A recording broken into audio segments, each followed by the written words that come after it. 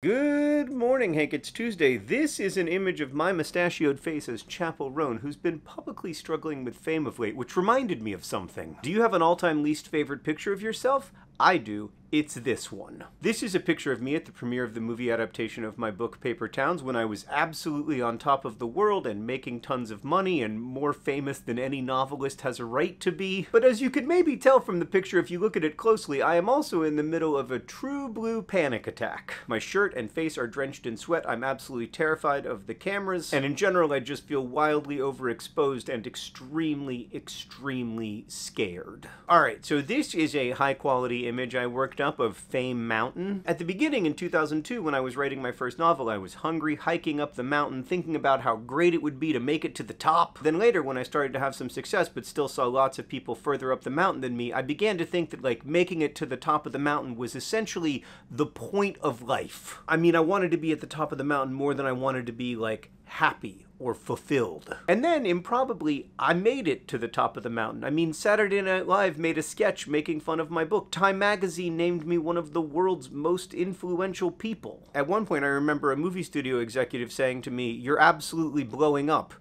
And it felt that way. The thing you have to remember about being on top of a mountain is that one, it can be quite lonely, and two, there's not much oxygen up there. So listen, proper fame is definitely not the worst thing I've ever experienced, not by a long shot, but it is the worst purportedly good thing I've ever experienced. Tony Hawk said that he'd tried all of the major drugs and that fame was the worst one. Even Mr. Rogers once said that fame is a four-letter word, and then paused for a long time before adding, like love. And my experience is that fame is very much an intoxicant. It's intoxicating to be at parties with lots of famous people. It's intoxicating to receive so much outside affirmation. But there are also some downsides to intoxicants, of course, and for me, one of those downsides was that, yeah, lots of people liked my work, but also lots of people didn't like it, and some people, in fact, defined themselves in part by disliking my work or even disliking me. And for me, at least, negative feedback just penetrates in a way that positive feedback doesn't. Like, I remember almost nothing that anyone's ever said to me that was positive.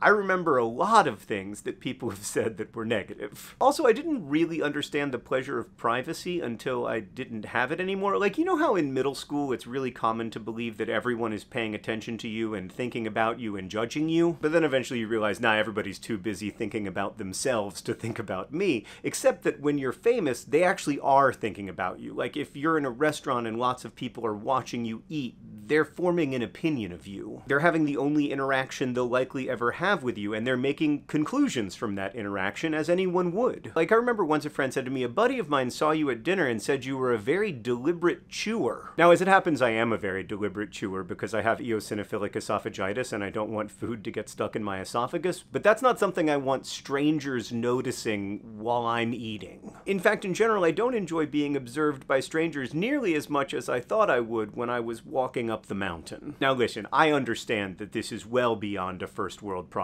It is a zeroth world problem. But still, it's a problem for Chappell Roan. It was, and to some extent still is, a problem for me. It's a problem for almost all famous people I know, except for a very few who can navigate fame with true grace and embrace the responsibilities that come with it. And it's a problem because as a culture, we sort of worship at the altar of fame. I also want to be clear that I like it when people come up to me and tell me that they like my work or that it's been helpful for them. That's lovely. I've gotten much better at taking that in and taking it seriously, and also I'm really grateful if I can improve someone's day by something as simple as taking a selfie. What I didn't like was feeling overwhelmed and overexposed and scared and like all of my nerve endings were on the outside of my body. And I don't feel that way as much these days, partly because I've done a lot of work and partly because I'm on the other side of the mountain, which could maybe be a topic for its own video down the road. But for now, I've come to understand that how I feel about fame is mostly a function of how I use fame. Like when I felt trapped and terrified when this picture was taken, I didn't know what to do with fame other than what I'd been told to do with it, which is just try to make more of it for as long as you can. But now I know there's lots of other things I can do with it. I can use fame to, for instance, write a book about tuberculosis, even though I know there will be no Saturday Night Live sketches that result from it, because because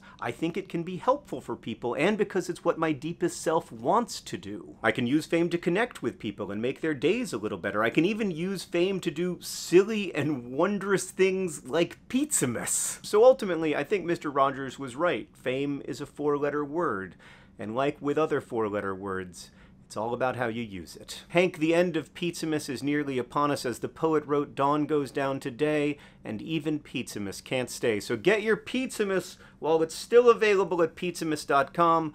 Hank, I'll see you tomorrow.